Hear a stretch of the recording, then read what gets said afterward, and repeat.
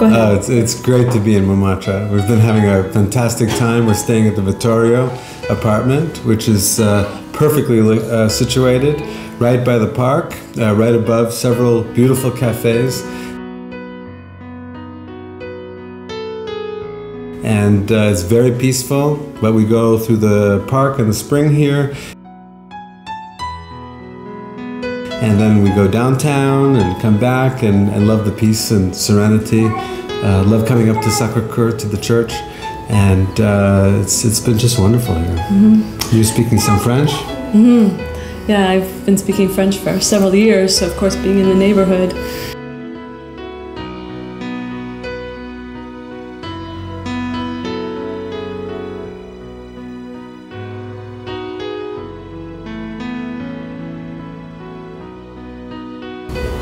Being in Montmartre for us is such a special opportunity because it's a quieter place in the big city. It's a very, very interesting place of streets that are all cobblestone, all up and down, and the stairways that are historically famous and romantically famous for the area. Here we are staying, living right in this area, and we can turn left or right or go straight outside of our apartment and we find something new everywhere we turn.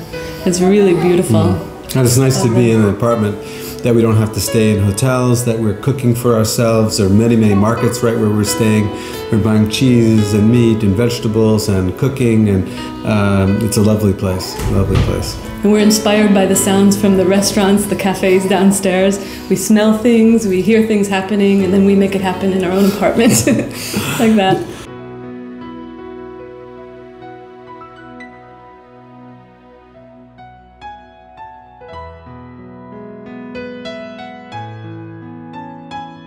We could say, even starting from the studio apartment in which we're staying, we feel the presence of someone artistic.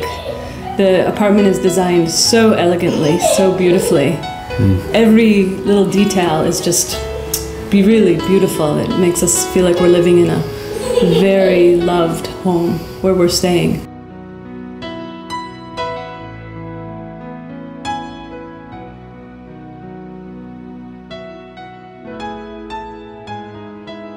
It's our goal in traveling. We want to feel like the locals. So we were so happy to find Eva's apartment. We stay in it, and we're trying the best we can to live like the local people. And with Vittorio, I think we're succeeding. Yeah, that's been great. Yeah.